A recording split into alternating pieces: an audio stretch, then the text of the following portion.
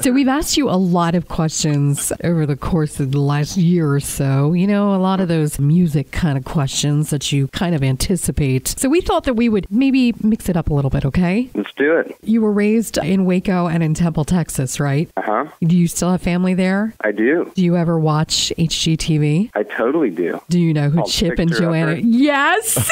And I have heard about this, and the Elite Cafe was an awesome place, and I heard that it got shut down, and they freaking bought the place, didn't they? They did. Bob Wills and the Texas Playboys and all those old musicians used to hang out at the Elite Cafe. They even had an Elvis ring. I believe Elvis used to hang out there because he was stationed at Fort Hood and all kinds of stuff like that. Yeah, a lot of stuff happened at that cafe. I'm thinking that they're gonna spruce it up and they're gonna bring it back to life. I think it'd be awesome. I'm just throwing it out there. I want to play the opening night. I don't know if they're gonna have music there, but heck, we can set a stage up in the parking lot around the roundabout. Here's my thought. Since you still have a family in the Waco area, which is where Chip and Joanna Gaines just opened up the Silos, and I know you've been renovating your house with your wife, so you go visit your family in Waco. You happen to just stop by the Silos. You just happen to bump into Chip Gaines. Just bump right up into him and be like, "Oh, hey, buddy, but it's me. It's Eric Paslay. Oh, I heard that you bought this cafe." There you go. Yeah, I watch you all the time. Don't you know who I am?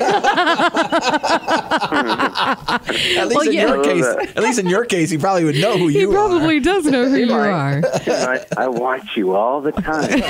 That doesn't sound creepy at all. Creepy. I am your friend. Oh, my goodness. How to win friends right there. That's not treat them out. I read that Rich Mullins was one of your biggest influences when you were growing up. Yeah. I remember when Rich Mullins died, and it was the first time in my life that I'd ever found myself really questioning why God would take somebody who was spreading his message and would take them in such a horrible way. I think there's some things that you can't ever answer, and if you know what we're living for, it's not just for here. So I'm glad that you're a fan of Rich, because I am too. What I loved about his music, and just what I love about great writers, is God gave us a brain and creativity, and you don't have to repeat the same 10 lines over and over. And I think that's what I miss about his music, is he was a real guy, unafraid of talking about being a dude that actually could stand up and be a guy, and then also talk about being a guy that loved God but was also a guy. And you don't have to be weak and trembly every time you sing when you're singing about God, and that was the cool thing about him. You were raised in Waco and Temple, Texas, as we've established, and you were 10 during the Waco Siege. Do you remember what that was like? It was wild.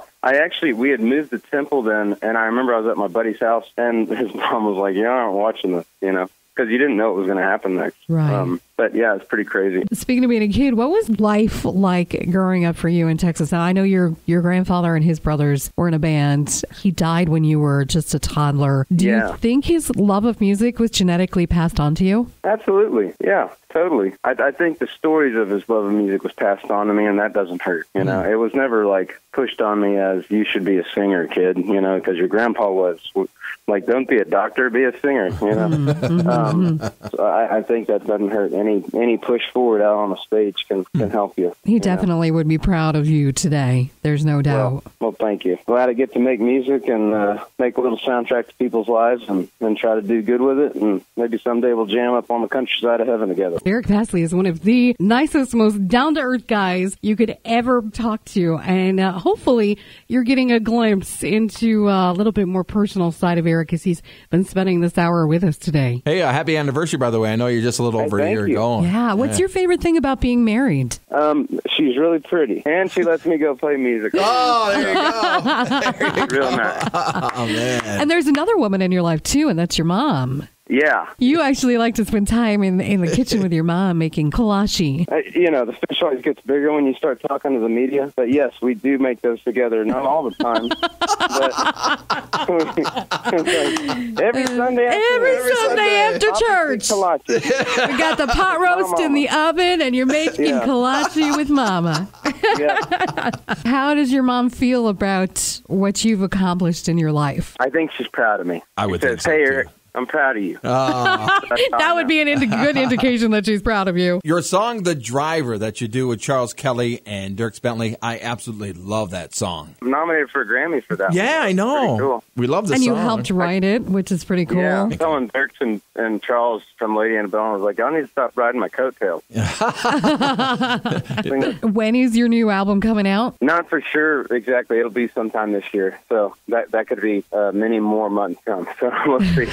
All those business people are sitting in offices trying to figure it out. Any chance that we're going to hear any of your new music when you come to our Toyota Country Lights Festival? Absolutely. We'll be playing new music, that's for sure. All right. Sweet. Songs you know and songs you don't.